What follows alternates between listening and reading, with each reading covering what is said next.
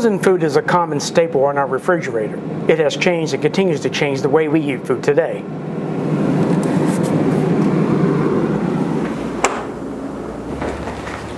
The concept of frozen food is not a recent innovation. The Chinese were using ice cellars to freeze food as far back as 1000 BC.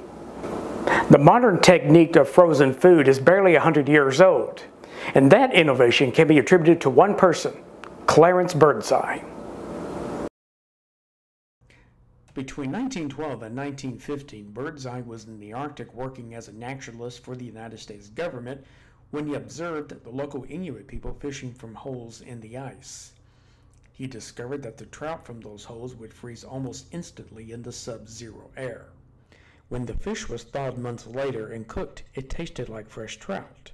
Birdseye discovered that if the fish was frozen immediately, the texture of the food was not destroyed. With this knowledge, Bird set out to find a way to maintain the cellular structure of food using a quick freeze process.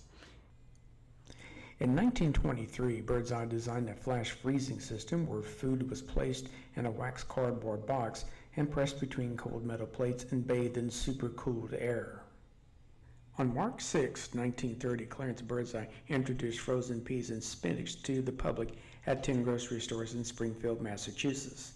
The modern frozen food industry was born.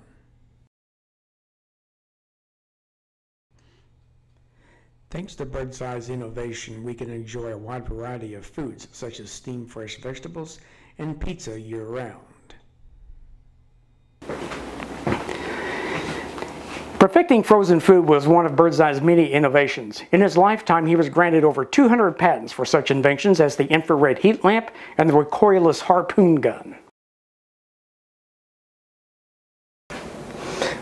So, the next time you're enjoying a frozen pizza, thank Clarence Birdseye.